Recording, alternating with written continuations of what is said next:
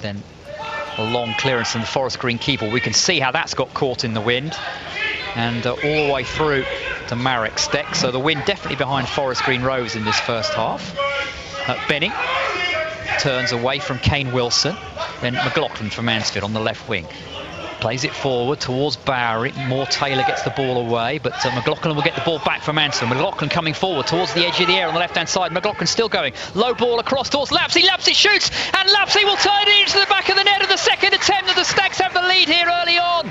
Great play from McLaughlin down the left-hand side. His ball into George Lapslie. Lapslie's first shot is saved by the keeper, but Lapslie knocks in the rebound, and with 5 minutes gone at the innocent New Lawn, Forest Green Rovers 0, Mansfield Town 1. What a belting start from the Stags, started on the front foot.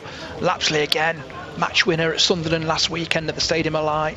In there again after 5 minutes. Super little finish. Terrific start for Mansfield Town. We really started on the front foot. Nigel Clough leapt into in celebration when that ball hit the back of the net. It's a super start for the Stags here at the New Lawn.